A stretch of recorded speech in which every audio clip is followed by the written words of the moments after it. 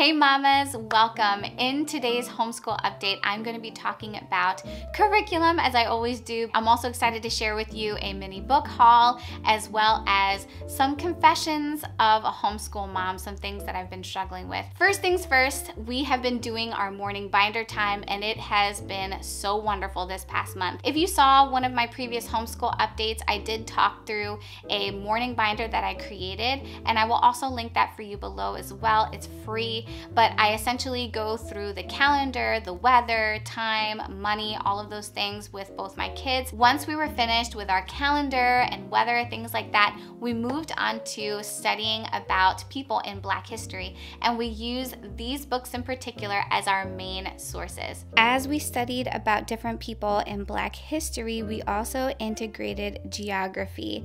And the way we did that was we would read about a person, and at the beginning of each of the biographies, they typically shared where the person grew up, and so we would locate that on the map. So we have a big map of the United States, and then I had my girls just color that state and label it. So my oldest child was able to kind of spell out most of the states, and then my youngest would just color the state and also label it with the state abbreviation. In my last homeschool update, I talked about how I wanted to focus just on artists, so musicians and visual artists, sculptors, things like that. In the end, we wound up studying Alma Woodsey Thomas, who was a painter, Augusta Savage, who was a sculptor, Oscar Micheaux, which I hope I'm saying that correctly, and he was a filmmaker, Phyllis Wheatley, who was a poet, Prince, who was obviously a musician, Josephine Baker, who was a famous jazz singer.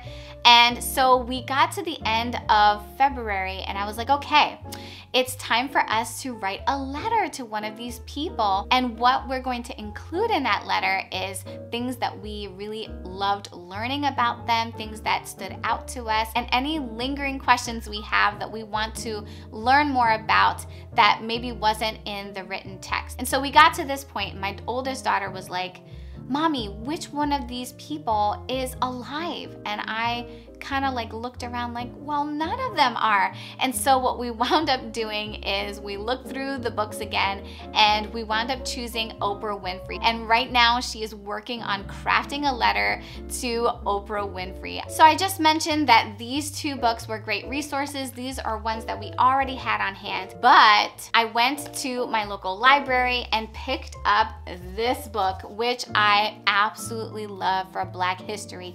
It goes into so much detail from ancient times until now, and it's just so rich as far as all of the information that you get. Like, my daughter was enthralled. The other thing that I absolutely loved and scored was this book. So this is Timelines from Black History, and it's not something that I actually saw in the library, but I came across it on Amazon. And so this book is something that I did eventually purchase because I loved it so much, and that the other one is one that came up for me. So I was like, let's do this. A picture book that I picked up, which is so popular, is called Change Sings.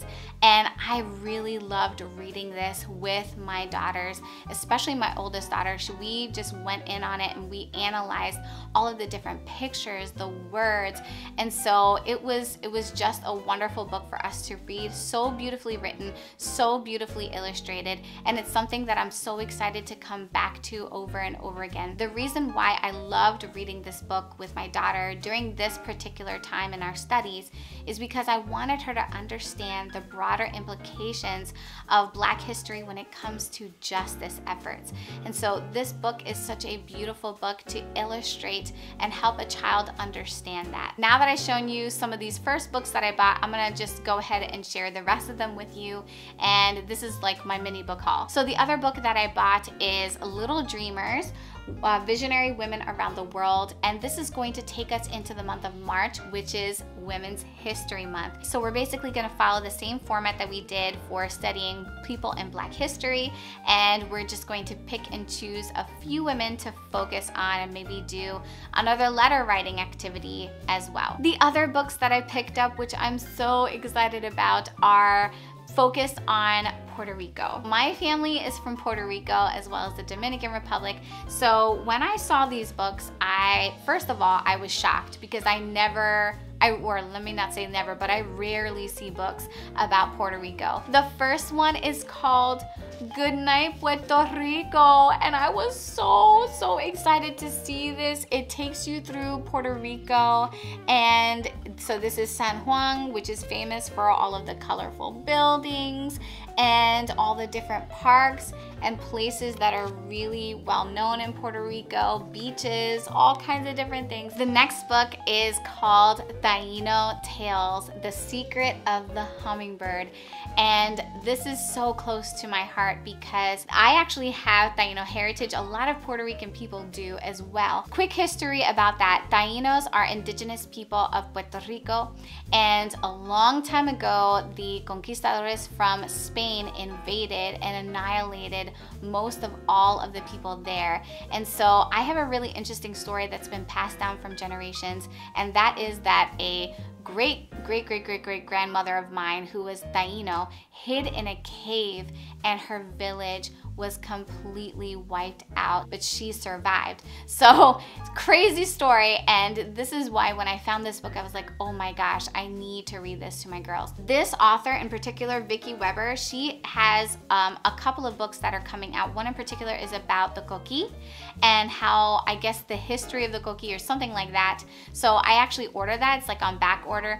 There's another book by a different author that I can't remember now, but I'll pop it on the screen here and show you. I'm just so excited to find some of these books because I've been hard pressed to find books about Puerto Rico, and it's important for me to pass that on to my kids and to show them and share them things about Puerto Rico where, you know, their ancestors are from, their family is from. All of these books and all this talk about history has really got me thinking about looking into social studies curriculum. One curriculum in particular that I hear a lot of people talking about is the story of the world. It was a little off-putting at first because I'm like, okay, how can you condense the story of the entire world in one book or a series of books? But that's not what it is at all. It actually serves as a spine, which means that it's a base curriculum for you to build off of. And so there are certain things that you'll focus on, and I think it's divided into time periods. So the reason why I mentioned this one is because when I was at my local library, I noticed that they had the story of the world, and I was like, okay, let me just get this book and look into it to see what it's about. Now, I'm not gonna lie, I completely forgot to pick it up after I saw it because my focus was in another place. And so I'm hoping that I can go back and get that at the library and then get a better understanding of whether or not this might be good for us. The other thing that I'm considering is just doing what we have been doing, which is kind of letting the social studies happen organically. So kind of taking an unschooling approach. We had a moment this past fall, I believe, where Pocahontas came up, and I can't remember if it was because we had seen the movie. My daughters were like, oh, we want to learn about Pocahontas, let's learn about her. And so I pulled up a video from, I think it was like National Geographic or the History Channel, and we learned about Pocahontas. What I did with them is I had them compare the real story and some of the real facts to the fake story, what we see in Disney. After the video, I had the kids draw out 2 pictures to compare facts and fiction. And then for my oldest daughter, I had her write sentences about the picture. So that was just such a great way for us to organically study Pocahontas. Right now, my thought process is I want to look into doing some maybe curriculum work, but kind of leaving it more open so that we can have organic opportunities for the kids to learn things that they're really interested in. And the other thing I really want to weave in is geography. So being able to study about places and landforms, things like that. Totally moving on and changing course, I want to talk about a resource that has been so fantastic for my child to practice typing. A while ago, my husband and I had a consensus about wanting Selah, our oldest daughter, to learn typing. Recently, I just came across an article that has all of these different free online games for a child to do to practice typing. And so she's already started to do this. She loves it. Right now, she is doing this practice on my laptop. So I want to slowly move her away from that and get her onto her tablet. I'm not sure about any apps for the Kindle Fire. If you know of any, please comment below and let me know because I'm really looking for something like that. Now, moving on to reading curriculum. So particularly, I'm talking about my oldest daughter, Selah, who is working through through Logic of English Foundations Level C. As we have been steadily moving through this level, I've been thinking about whether or not I want to continue with this curriculum so it does go up to level D, or if I should, go a different route. And I did some research, I looked at level D, and I feel like it's probably going to be our best bet as far as what she should do next. The only thing about it is that they have books that they suggest that you get that will accompany the curriculum. So these are readers that are, just widely published. So like, for instance, the Little Bear book, that is something that you can get anytime, anywhere. It's not tied to a particular curriculum. So they're selling that at a crazy expensive price. And it just kind of dawned on me like, hey, I can actually go to the library and get these books. Now on to some confessions of a homeschool mom. The first thing is, man, it has been so tough for me recently, and I think that's because I started back at my part-time job, which is being an adjunct professor at my local university. This has put a lot of strain on me as far as time. I find that everything I'm doing during my day is a major time suck. In a good way, because these are all good things, right? So I homeschool and I don't do anything else during the homeschooling day. So I have like the focus turned on my phone, and I'm all in. And then, the afternoon hits and my class is at 3:30 in the afternoon. So I have to like pack up and get ready and go to that. And then I have YouTube, and YouTube is fantastic. This is something that I am so passionate about and I love doing, but it really does take a lot of time. I'm tired and I'm trying to figure out like where to fit things in. And then to top it all off, my kids are deciding to wake up earlier and earlier and earlier, which means that I have less time to spend doing other things, getting some tasks completed for my work. And I'm still trying to figure that out. I know some of you mamas out there are also working moms, whether that's full-time or part-time. So, I totally empathize with you, and I'm trying to figure it out myself. There you go, confession number 1.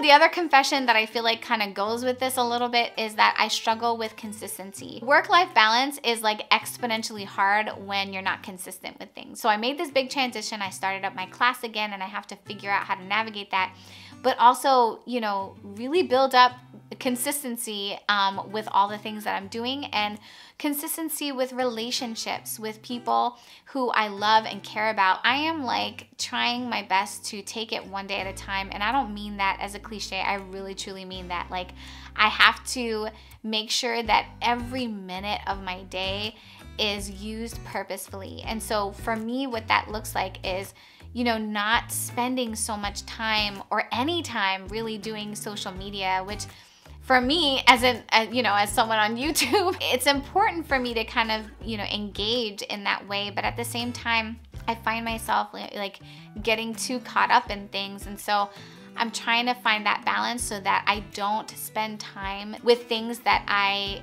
are going to be idle for me and take away from the things that I really want to do and are really important to me. So that's confession number 2. And please leave me a comment below if this resonates with you, if you can empathize with this, because I think it's important for us as moms to know that we're not alone in this. And we can kind of have that in our head, but when we actually read a comment that somebody says, oh, I can really empathize with this, it makes a difference. I really hope that you found this video helpful. Take care, be blessed, and I'll see you in the next one.